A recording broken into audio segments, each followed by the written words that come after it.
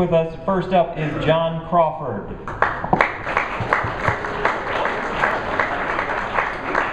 Number 3, recent state legislation may take away some ability for local governments to have a say in who can carry guns and where they can be carried. What do you think is the proper balance between state and local governments regarding that? Good question.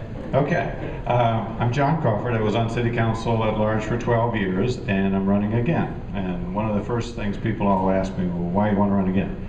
And one of the reasons, I think, over the last few years, particularly at the national level, some at the state, not so much at the city level, but we've been on a path for ever increasing government control of our lives and our pocketbooks. So I've always been a strong fiscal conservative on City Council, and I think I've showed in the past that I can keep city taxes as low as possible.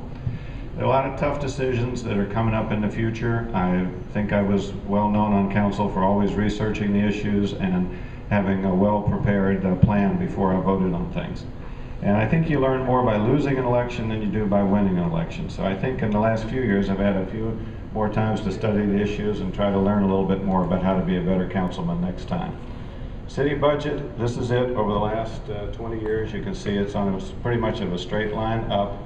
And on my last year on council, I proposed, along with Councilman Pape, a $3.7 million property tax levy cut, which went through and was the biggest cut ever done on City Council, and that kept your taxes low. And the other thing I want to work on if I get on the council, there tend to be many credible complaints over the years about zoning process, obtaining permits, tax abatement process, all critical to starting new businesses.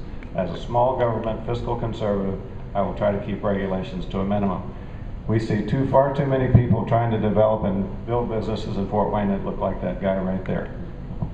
Final on the question, as far as gun control, I think cities should do absolutely nothing. It's better to be a state issue because it would be far too confusing as you go from New Haven to Fort Wayne to be on one law then another law. And besides, another issue, I'm not sure gun control really works that well anyway. So I think the city should do absolutely nothing.